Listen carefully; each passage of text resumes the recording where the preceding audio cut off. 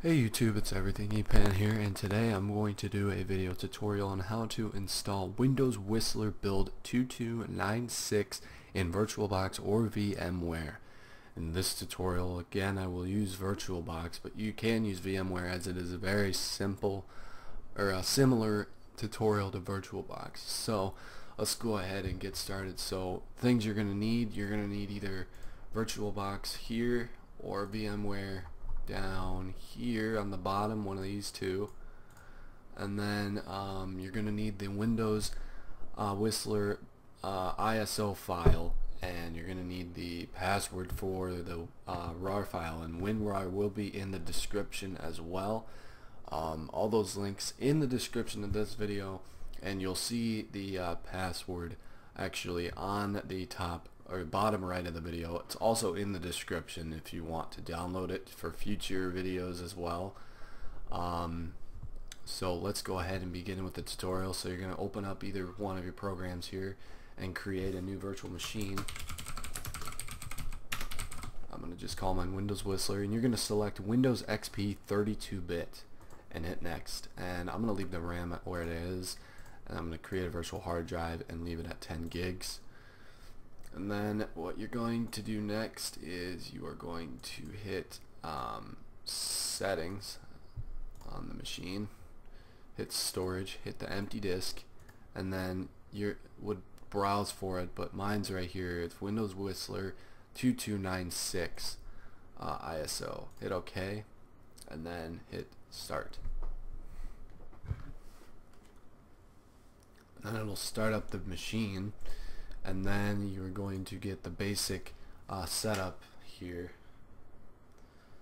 So you'll do the little Windows Whistler setup here,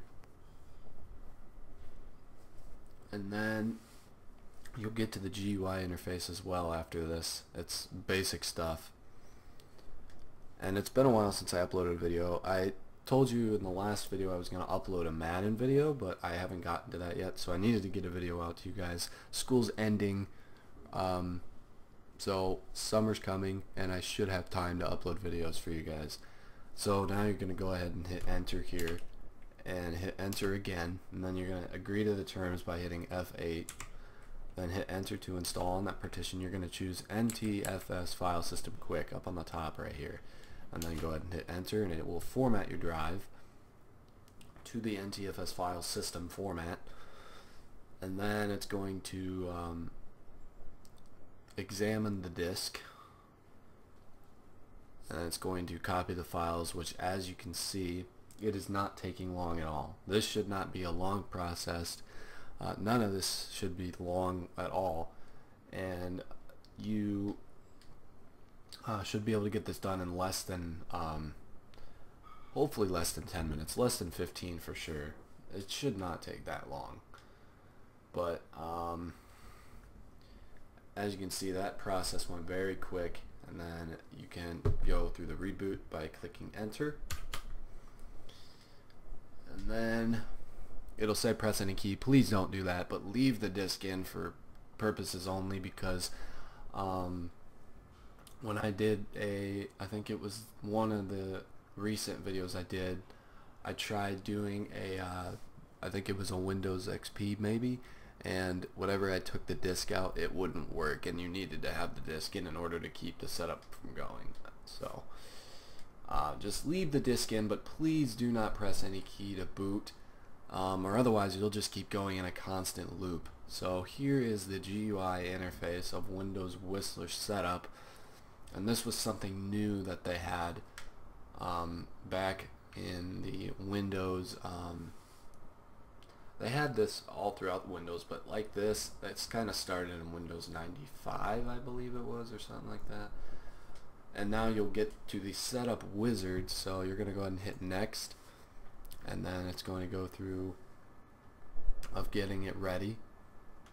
And then this stage, you are going to enter in your time zone and your language and all that good stuff. So it's going to do installing devices, and it's going to go through that process.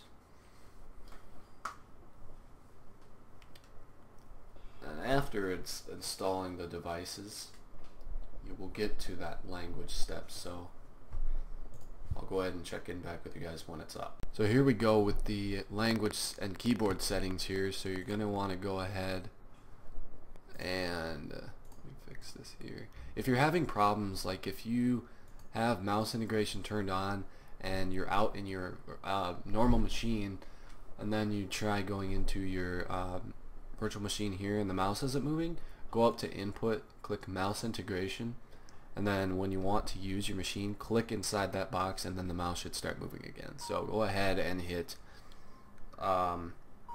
next, and then go ahead and type in a name. So I'll just do EverythingEpan. We'll go ahead and hit next. I'm going to call this the PC Whistler.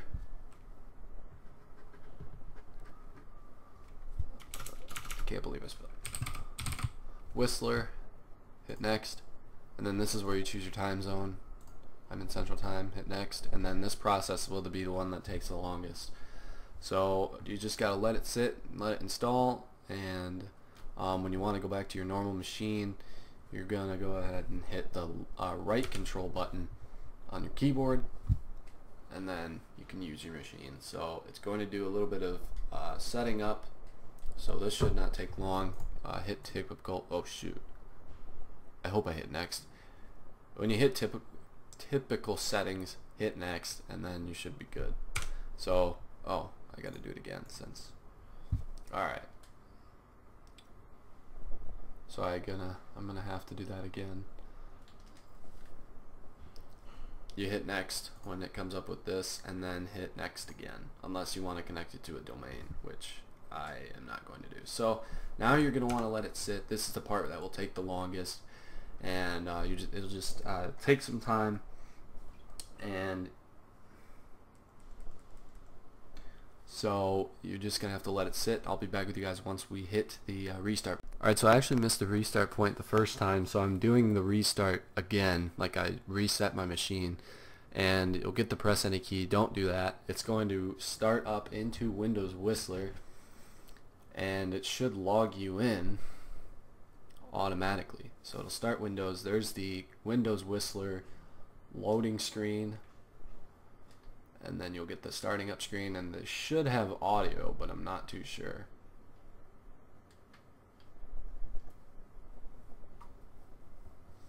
Going to apply some settings as usual.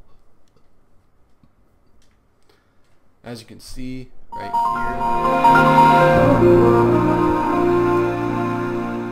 here, there was the startup sound. So I do have audio. You might, I'm not sure, but there you go. There's Windows Whistler. Really kind of looks like Windows 2000 with a tiny bit of XP sparking in here, but it more looks a lot like Windows 2000. So you can connect it to the internet using a LAN connection, and it should work. If you do connect through a LAN connection, then just use automatic proxy server, and you skip the mail account and then finish, and you should be good to go, because it should load the Microsoft web page here. It's not going to be good, of course, because it's an old build of Explorer. So there you go, Windows Whistler's installed. So now you can see what the beta version of Whistler was like, and you can kind of check it out, and I'm sure you can configure with some of the settings on there. Like, I don't know what the color resolution is like. If you go to settings, yeah, it's stuck at 16 colors, so you might have to tweak around with that just a little bit. Not too sure on that though, but that's how to install Windows Whistler in Virtualbox or VMware. Thank you guys for watching. Please subscribe for more videos. The tutorials have been doing really well, and I thank you guys for that. So it's blowing me away, the numbers I'm getting, and we're just keeping on growing, and it's amazing. So don't forget to subscribe, like the video if you thought it was helpful to you, and share it so that other people can see it. Comment down below your ideas. So thank you guys for watching, and I'll see you guys in the next video.